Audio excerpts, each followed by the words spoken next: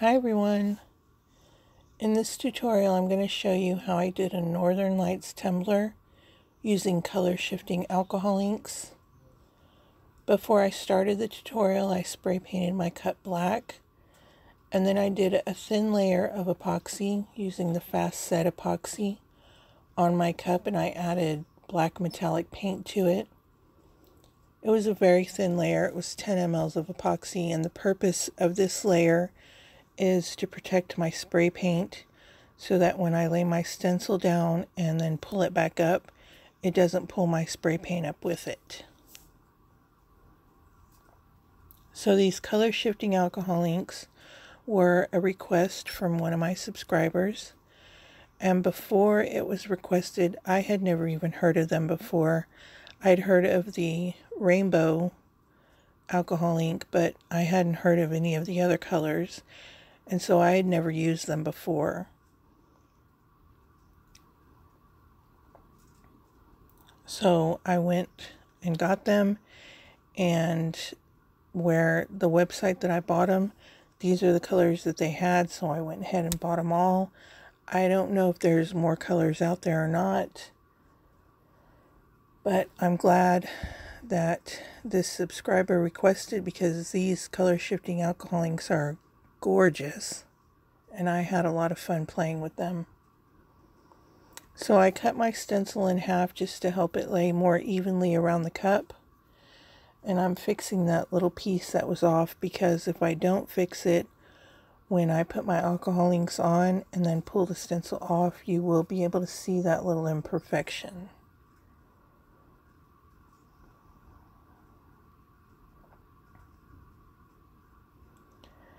So I did spray paint a layer of clear matte spray over the epoxy, and that's just to give the alcohol inks something to grab onto.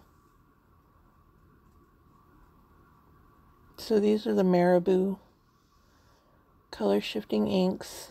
They are super pretty, very shimmery, very sparkly.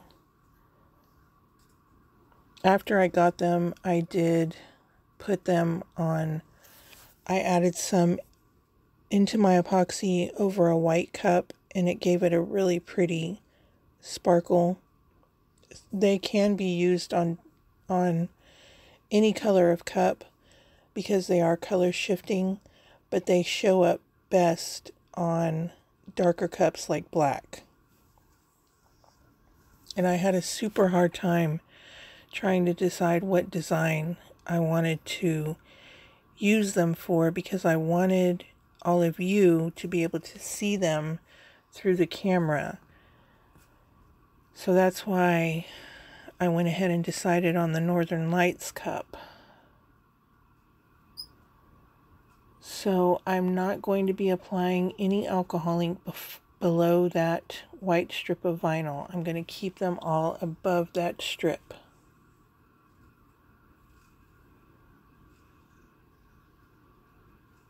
Make sure you shake them up really well, because all that pigment settles to the bottom.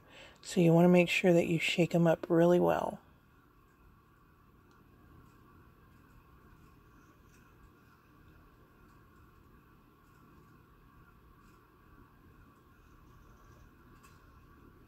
And I'm using a dabber sponge. This is actually the second attempt at this cup that I've done, and that dabber worked the best for me.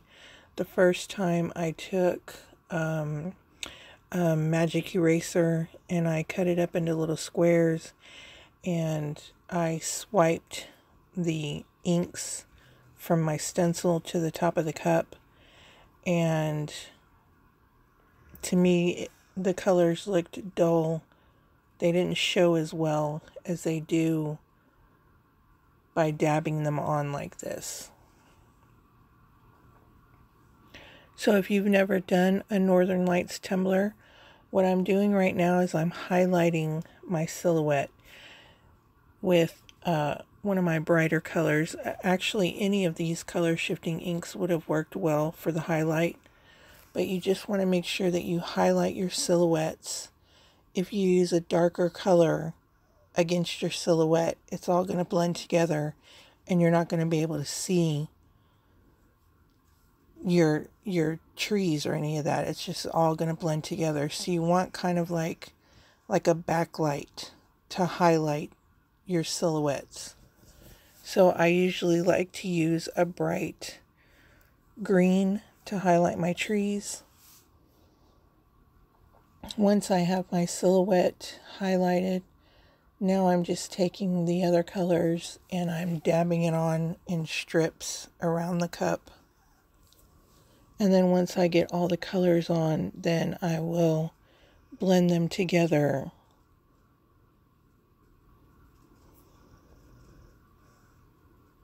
And I'm just using the same sponge for all the different colors.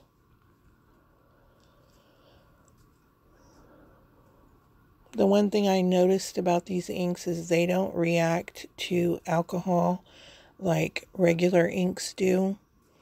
If you spray alcohol ink on, or alcohol on regular alcohol inks, they're going to run, they're going to get cells, but it doesn't do that with these. I mean, once they're on there, they're not moving much.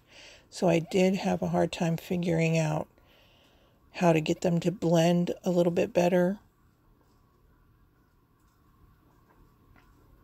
But they're super pretty.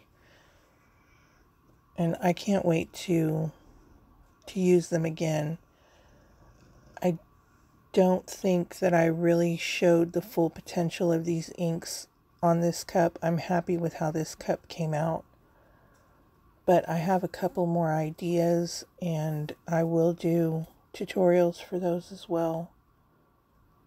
And trying to photograph these was not an easy thing to do. I did my best with the close-up pictures after the tutorial, but the pictures in the video just don't do these inks any justice at all. You can't pick up all those different shifts.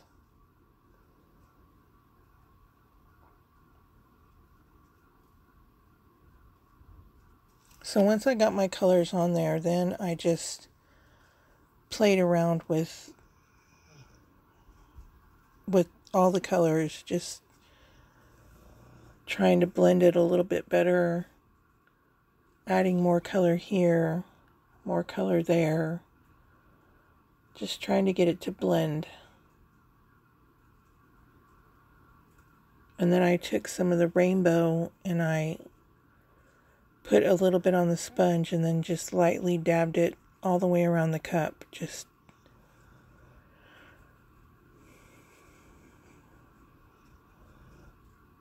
all of these colors are gorgeous. I can't get over how pretty they are.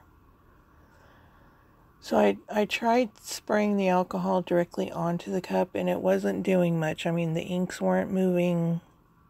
I was having a hard time getting them to blend. So I tried spraying it directly onto the sponge and then adding a little bit of ink onto that. And that helped me to be able to blend it a little bit better. The only one I wasn't happy with was that gold. I just didn't like how strongly it stood out on the cup. So I blended it with some of the rainbow on the sponge and then dabbed it on to the cup to try and dull down some of that gold.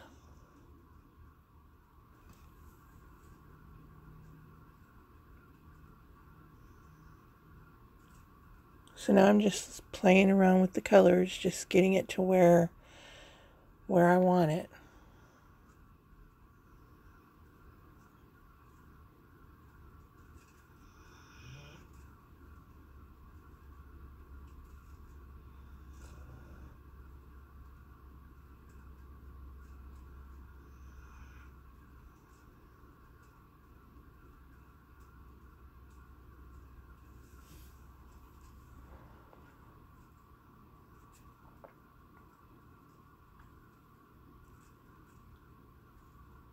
It's just so hard to pick up all those different shifts. I was trying.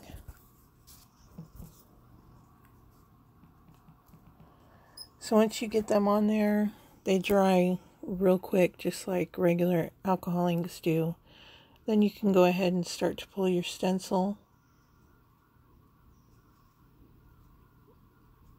And I probably could have made my stencil just a little bit bigger, but in the end I was happy with how the cup came out. So, I mean, you can make your stencil as big as you want.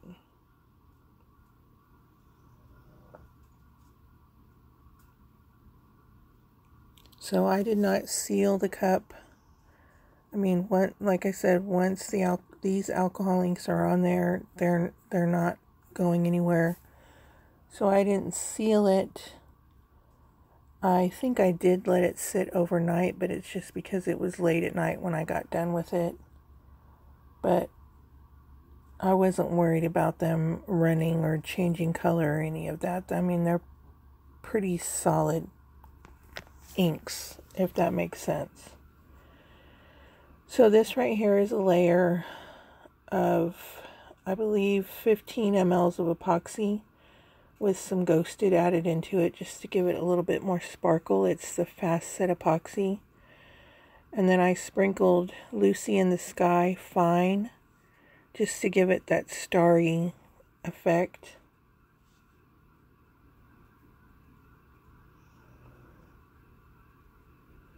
I got this decal on Etsy, and I'm just showing this part because I used the new offset feature in Design Space. So I just wanted to record that part in case anybody hadn't gotten around to using it yet.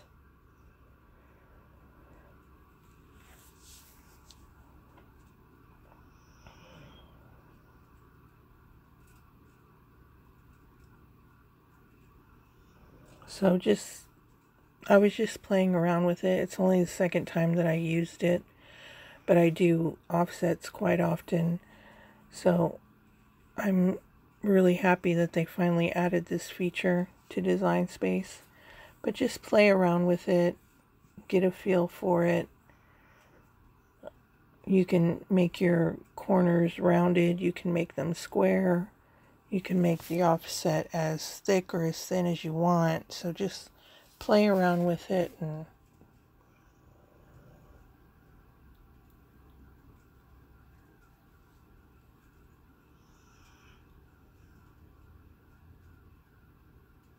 once again, I apologize for the snoring dog in the background. A lot of you are used to him, but if there's any first-time people here who are just watching, that's Apache, my son's pit bull, who's adopted me as his human. And that's what he does. He snores.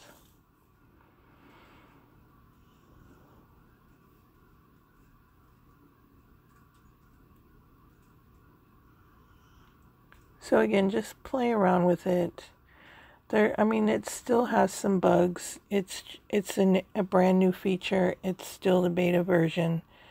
So it's not perfect, but I really like the fact that it was added, and it's as easy as that. You hit apply and boom, you have your offset. You can separate them and then click make it. It separates them onto the different color mats according to whatever colors you're using.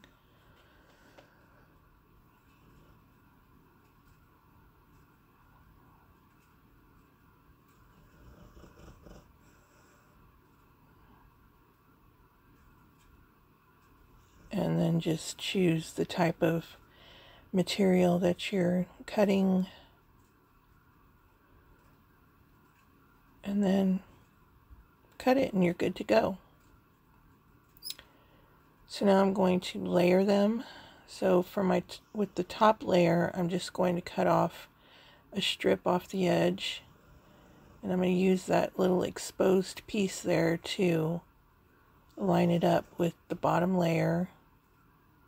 And once I have it lined up, then I can pull the backing paper off the rest and just flip it over, and it's all done. So much easier to do it that way.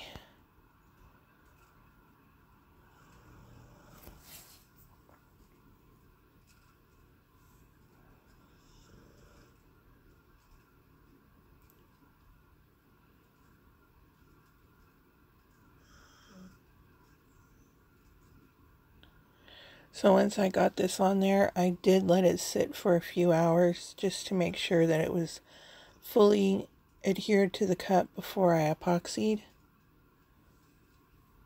That way none of it pulls up and gets epoxy underneath. This is 20 mLs of fast set epoxy. And I did have to do just a little bit of light sanding around the decal. And then I added another thin layer of regular epoxy over that for the final layer. And that was it. The cup is done. So here are the close-ups. Again, I apologize. I tried my best to get good pictures of them, but these inks are not very photogenic with my photographing skills. So I hope you enjoyed the tutorial. Thank you for watching. Bye everyone.